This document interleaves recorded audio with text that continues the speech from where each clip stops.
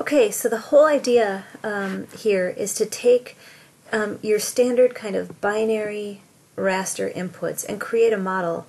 In this situation, we're doing habitat suitability, so we're trying to take a bunch of different inputs. In this case, we're doing proximity to water, elevation, which is kind of a proxy for temperature and precipitation, and land cover type. And what we're going to do is say, okay, let's just say we've got a snail, and it does prefer being close to water. So we're going to set up 3 different classes. We're not going to go straight binary. We're going to make it a little bit more complicated. And we've got a stream layer where we've buffered it to 100 meters to the nearest stream, 200 meters to the nearest stream, and 300 meters to the nearest stream. Now, it just so happens that these meters also work out as a great classification scheme for our proximity to water input. And so let me just move on. The other metric we're going to use is elevation. The elevation that these snails really prefer is right here. And if I turn on this one, in fact, to show you that we just have started with a regular DEM.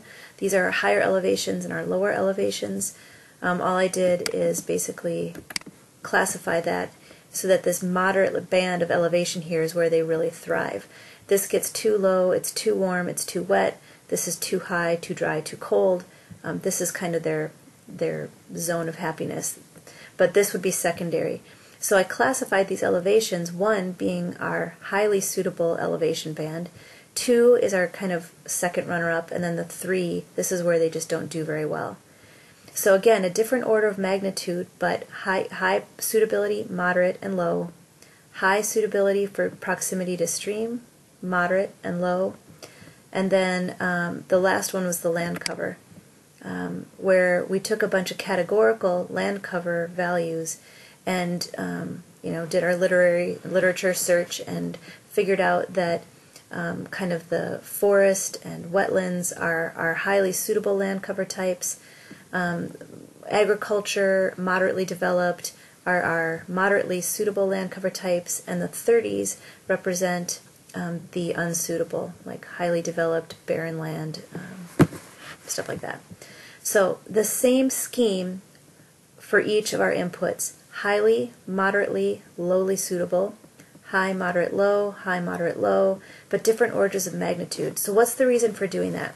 If we were to add these together, we're going to get a bunch of output cell values. They're going to range, assuming that we have, the cells exist everywhere, a range of values from 111 would be the lowest that we come up with, up to 333, if that makes sense.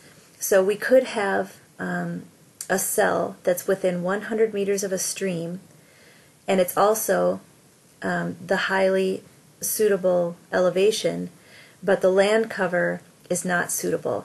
And so that cell location would have a value of 131. So this is a way of setting up a really simple model with the ability to decode the results on the back end. Maybe we're okay with just 2 of the 3 being highly suitable, and it's okay if the other one's moderate. That's going to be okay for our snail, and we'd map that as a place that we'd want to protect, or that we'd want to go looking for this thing, whatever it is. But maybe it just so happens that anything beyond 300 meters away from a stream, a snail simply cannot exist. There is no other water. It can't survive. I mean, that's not true, but we might set up our scenario like that just to say, no, the snail is only going to be found in the places where all 3 of these are highly suitable. Anything else isn't going to matter. Or possibly, yes, it'll be found in these 2 classes, but only if these 2 are both highly suitable. So does that make sense? This gives us a lot of power for decoding the results. So the next thing we'd want to do before we add all these together is make sure that the resolutions of all 3 data sets are the same. And if they're not, we're going to want to resample and make sure they're snapped to one another. And we can do this snapping. We can snap the raster in our environments when we do the addition for the raster calculator, but we definitely want to make sure they're all the same cell sizes first. So I'm going to check that. And woohoo! They're all 30 meter rasters, so that's good news. So we could go ahead and just try and run the plus tool. I'm going to do that versus the Raster Calculator. Oh, you know what, I'm not, because I think plus only allows you to add two of them together. So let's go ahead and run Raster Calculator and see how that works. I have issues sometimes with Raster Calculator in 10.3. Sometimes it kicks out an error on me still. Alright, so we want the stream MR buff added to snail elevation 3, added to the snail land cover classified. And we're going to call this test model 1. Okay, so that's not a very good name for it. I'd be keeping notes in a notebook describing to myself exactly what I'm doing. But remember, what we want to do here is in our environments, we want to make sure we're snapping. We know that they're all 30 meter, but we want to snap to just pick.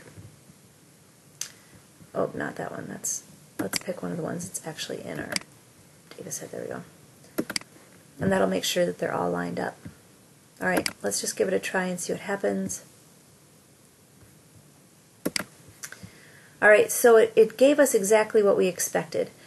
We have a range of values from 111 to 333. I'm going to turn off everything so we can only see the results. It did give us a stretched color ramp, which is fine. It just means there's a lot of unique values. If we look in the attribute table, you'll see that we've got our full suite of options here. 111 are the cells in which every location is meeting all three criteria. So ideally, these are the absolute prime habitats for our snail. What does 112 mean? Let's go back over here. We've got 100, so that means that we're within 100 meters of a stream. We've got 10, so we know that we have highly suitable land cover, but we have in the 1 section,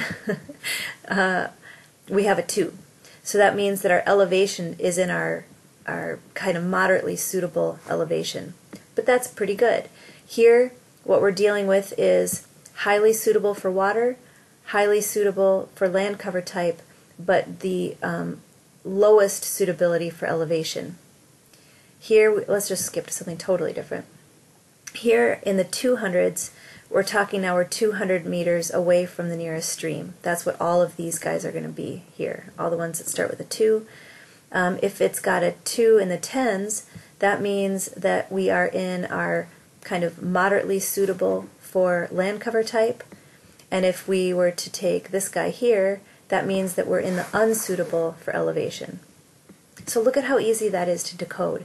We can decide then which ones are going to be acceptable for us, or maybe we take these outputs and we run a bunch of correlations then with where we would expect or where we do see snails. Maybe we've got a bunch of point locations, and now we want to look for some kind of overlay between where the snails are actually found and this raster data set, which would help us tease apart which things are more important than others. Does that make sense? I think this is a pretty cool tool. We can zoom in here to look at it more closely. The other thing to look at is that we don't have to accept the black to white color ramp. We can plop some unique values on there and just give them, and just see if that helps us tease it out a little bit more. Zooming to layer. There's some pretty funky stuff going on here, but we can discern some different patterns this way too. It's really hard to make sense of these colors, but at least we can get a sense of overall patterns on the landscape. We could go in and simplify this and only look at the 111s and see where those are. We could maybe take all of the 100s. Let's do that. Let's open the attribute table and select all these guys. And zoom to this layer. So pretty much everything. That is kind of the trumping factor, isn't it? There are places that are within 100 meters of a stream that don't qualify because of the land cover type or something like that. Or for some reason it's cutting out there, and I'm not really sure why. That doesn't really make sense, because this is where 3 streams would be converging. technically that should be all of the spaces that are within 100 meters of a stream. Anyway, you can do a lot with this. That's the gist of the lab idea, running these kind of classified raster models. If you have questions, let me know.